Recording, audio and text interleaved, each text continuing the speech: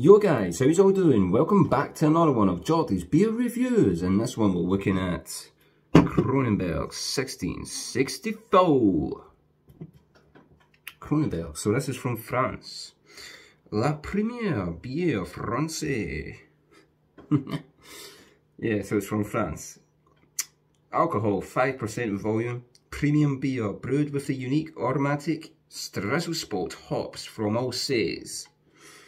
Best before, see base of can. The best before is the 30th of the 9th, 22. Let's just get it open. Into a glass.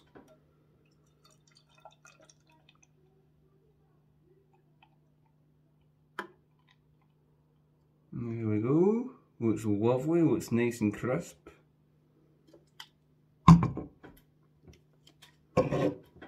There's a beer in the glass. Looks really good, that. Really good. White head, sparkling appearance, light gold appearance, very, very fizzy, nice carbonation, light gold appearance.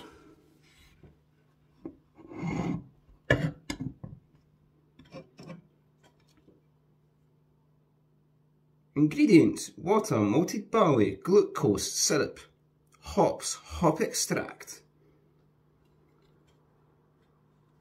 Let's go with the aroma.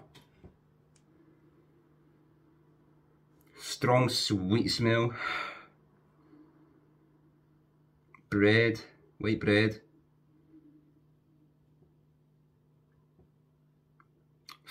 It's like, it's very sweet. Smells very sweet. I can identify that glucose syrup in there. Malt. Yeah, it smells pretty good. Let's go with the taste deal. So cheers to everyone watching. Thank you for watching. Let's drink Kronenbourg 1664. Cheers.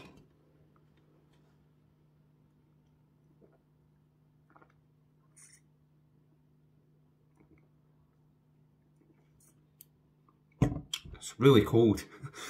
This is ice cold, by the way. I got this right from the back of the fridge, so it is really cold.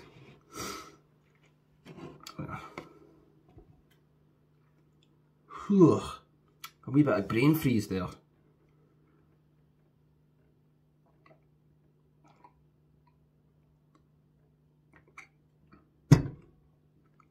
Light body.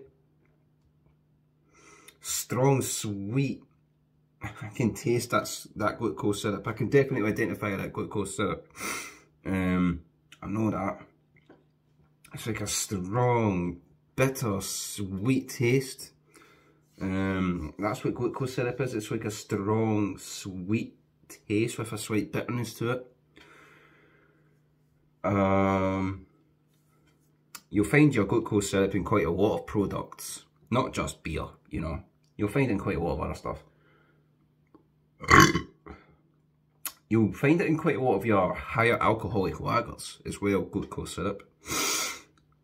You'll find glucose syrup in your Tennant Super Lager, your Carlsberg Special Brew, you know, those are identified as super lagers, you know. Glucose syrup is usually involved with them. And I think it's usually just to hide the alcohol. But this isn't a super lager, this is just a normal lager.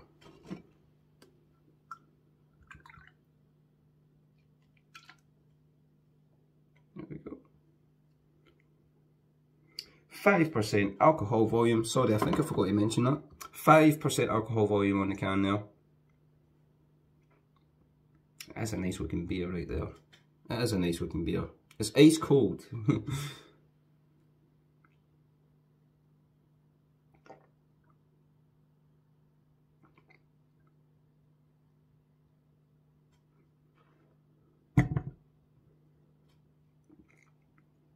Very, very sweet. It's malty to begin with. It's smooth. It's smooth and it's malty. You are getting a bit of bitterness in the end. You're getting that sweet that sticky sweet taste and the bitterness at the same time, which is from that glucose syrup which is in there.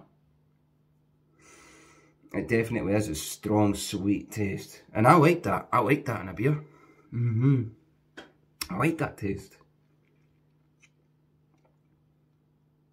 It's like a strong, bittery, sweet taste along with that malt and stuff. Yeah, it's really good, and it's also crisp. It's also very crisp and refreshing, and I find it quite light. I find it to have a light body.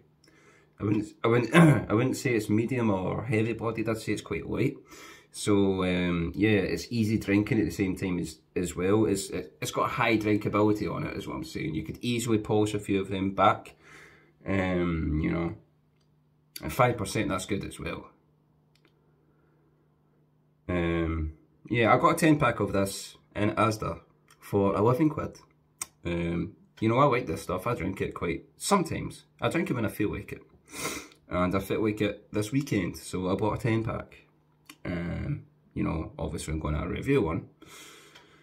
I did do a review. I did do a review in the past with the bottles, but you know, I want to do a revisit, a re-review. Plus, this is in the can, and do you know what? I prefer beers in the can anyway. I do. I prefer beers in the can for one reason.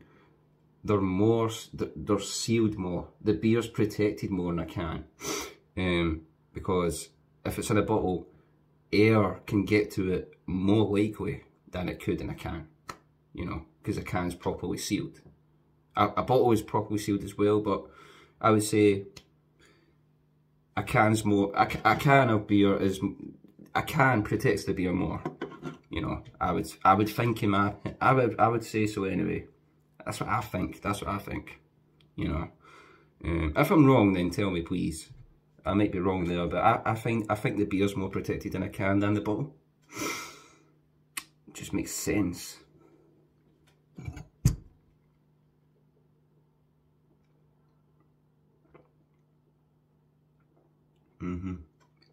Lovely, smooth, malty body, malty thin body, and then boom, strong sweet taste and a strong bitterness.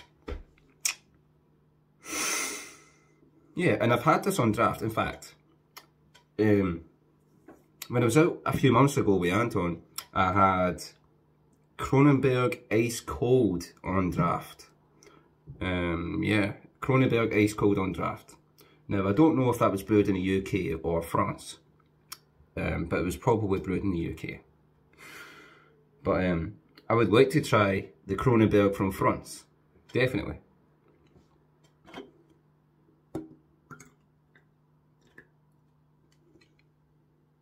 La France Premiere. I like France. I think it's a lovely place. I mean, come on. I'm drinking French beer here. Let me have a wee look at that. Eiffel Tower. I love France. So yeah, there's Eiffel Tower there. I should have had that in the background when I was drinking. I shouldn't have. Kronenbourg 1664 with the 8. See, I'm kinda in the France kind of zone. Oh, cheers.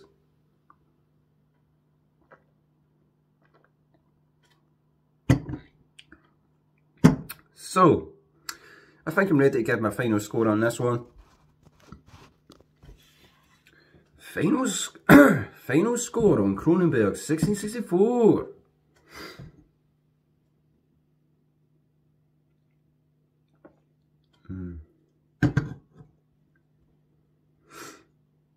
Love that sweet taste. It's so strong on the sweet side. It's nice. It's nice. It's really nice. I like it. I love it.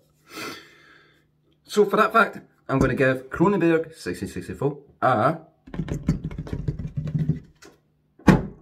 9.3 out of 10. 9.3 out of 10 for Kronenbourg 1664. I like it. I like it a lot. Oh. Much better than your other lagers that you can find around the UK supermarkets.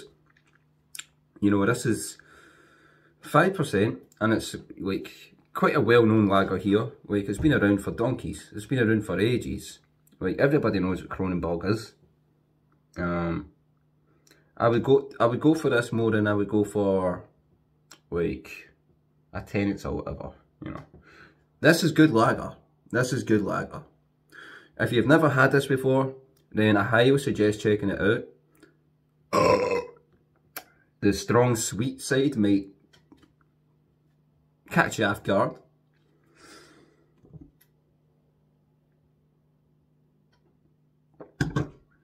Oh no, I love it, I love it.